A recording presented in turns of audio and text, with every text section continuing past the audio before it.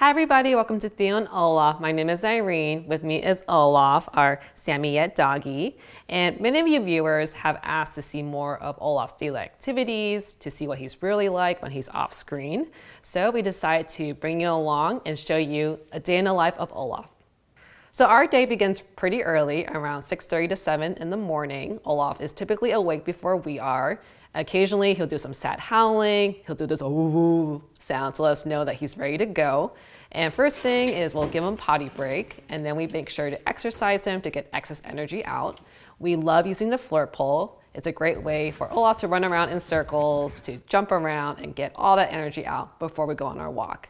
Before we go on our walk, we typically have Olaf settle in his place or in a crate. That way he has a calmer state of mind while we get his equipment, get all the gear, and head out.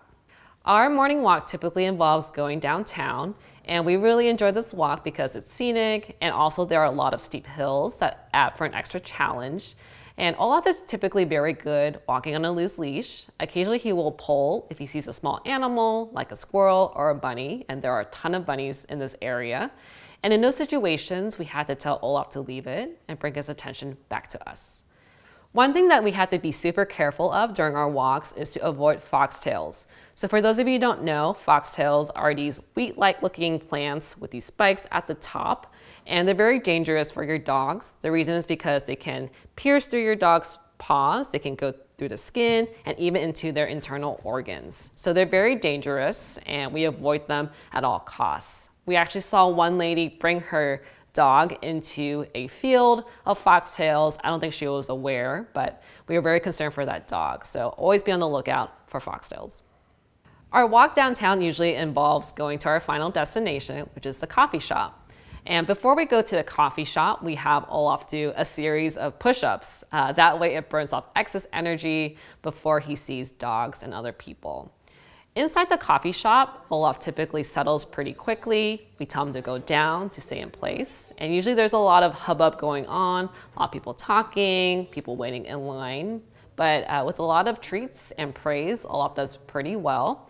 Occasionally we'll see other dogs at the coffee shop, and Olaf is a little bit more triggered when seeing them. But if the dogs are calm and they don't bark, then Olaf can also settle pretty quickly.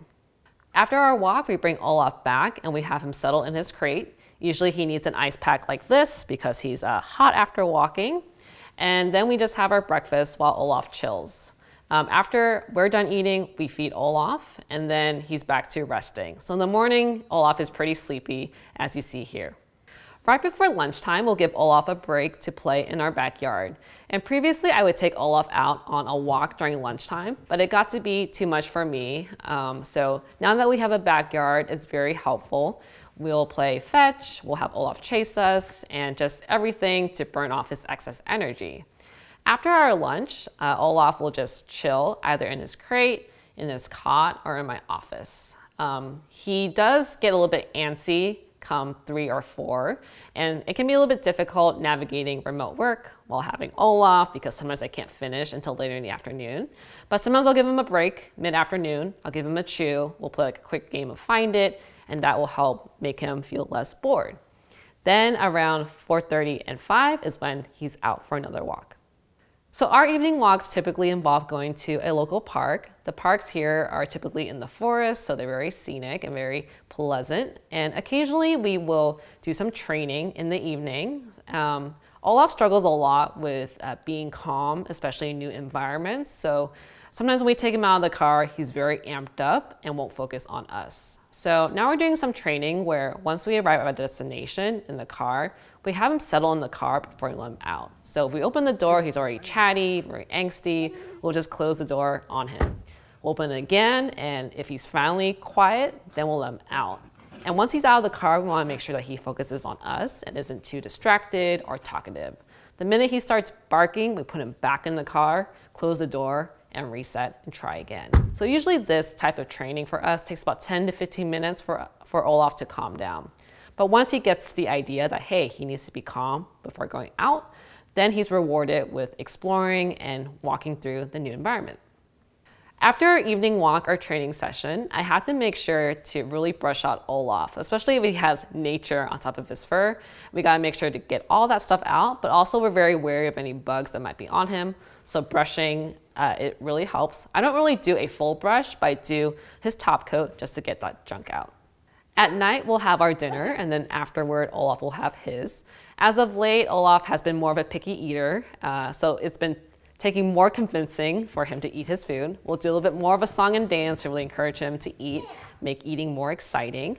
And then afterward, Olaf will typically chill and either play with a sniff toy, play with some other toys. Sometimes he gets really antsy in the night and he'll reach up on top of his crate to grab some toys. He'll bring a toy towards the door, indicating he wants to play outside again. So usually we have to give him another play session in the evening to burn out his energy. But afterward, he'll calm down. And then the highlight of Olaf's evening is his dental chew. He loves his dental chews from Bark Bright, and he salivates over them. And that's the one thing that Olaf is super excited about consistently. So usually we'll have him wait a little bit while we squeeze out the gel into his stick, and then we call him over, and he's just so excited to chew it. And these chews are great for cleaning Olaf's teeth. Around 11 o'clock at night, Olaf is ready to go to bed, so we'll typically give him his final potty break, make sure that he's pooped if he hasn't done so already before that. And then usually Olaf will wait by his crate for his ice pack. We'll give him his ice pack, and that means it's his bedtime and the day is over for Olaf.